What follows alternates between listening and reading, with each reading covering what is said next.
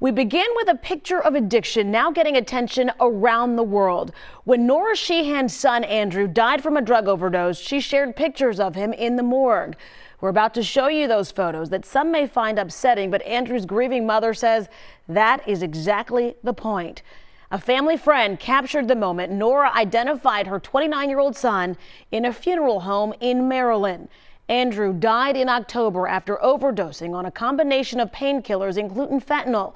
Nora says she wants people to see the reality of addiction. Joining me now is Andrew's mom, Nora Sheehan. Nora and her husband, Jeffrey, live in Rehoboth Beach. Thanks so much for being here and Thank you sharing for your having story. me. All right, so before we get to the pictures, tell us about Andrew. Andrew was very annoying. As a child. As a child, yeah. He got into everything. His favorite, well, I don't know if it was his favorite saying, but he would always come to us and say, "I made a poor decision." And that meant he did something that probably was going to get him in trouble later. But a joy to have around. He was,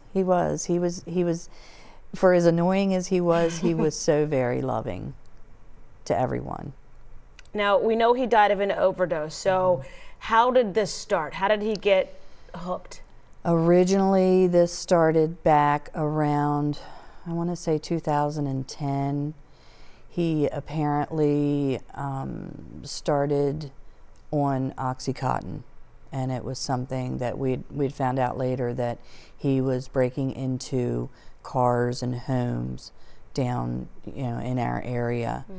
And actually just the other day I was reading some of the police reports, and he and another boy had admitted to the police at that time that they were hooked on narcotic drugs. And I know that you tried to get him into detox. You tried to get him into rehab. I mean, this was years. It was constant battle, yeah. There were, at one point we sent him to like a behavioral health center. And then later, right before his death, that's when we took him to detox. His sisters basically went and kidnapped him from the woods from where he was living. And how did you find out that Andrew died in October?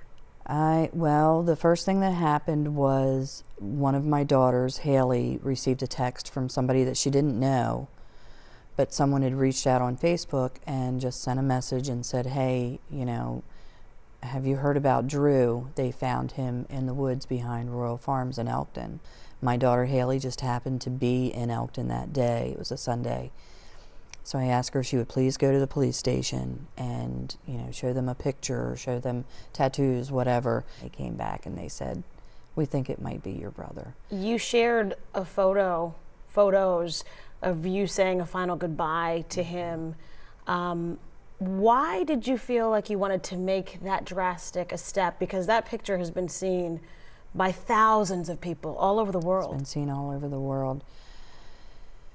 I think the biggest reason is, for me, that was the picture of this opioid crisis. So many people, whether we turn a blind eye, or I think the old saying that 6 degrees of separation, it's down to like 1. Everybody now either has someone in their family, or they know someone, or they know someone that has someone in their family. It's tightened up so much now and I didn't want to hide it. Andrew came clean to me.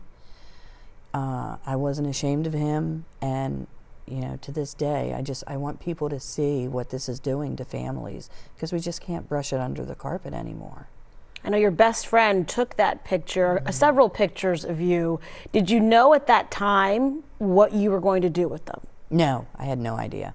No idea. The only reason, I asked her to take pictures was because that's just something in my family that,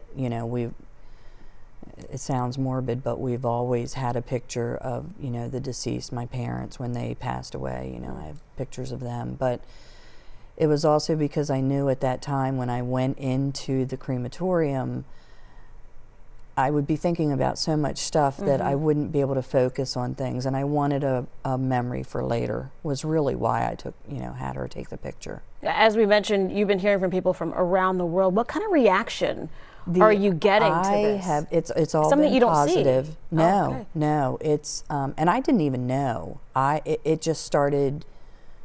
It got out there, and people from the first, I think, farthest away response that I got was from someone in Argentina, and they basically just tracked me down on Facebook, and they're like, "You don't know me, but this is the biggest news right now that we're seeing in our country." And I was just floored. I mean, it unbelievable everywhere, from Israel to Argentina to the UK.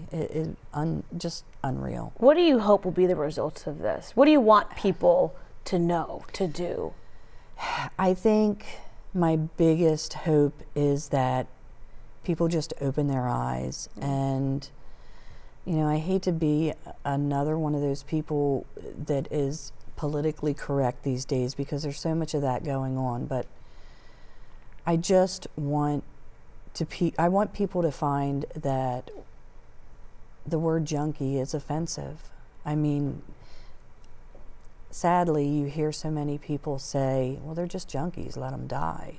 Well, this junkie was my son, and it wasn't something that he wanted to do. He wanted to be clean. He didn't want to live the way he was living anymore, but it was just so much more powerful than him. So I just want there to be an awareness that this is what's happening to our children and the people we love.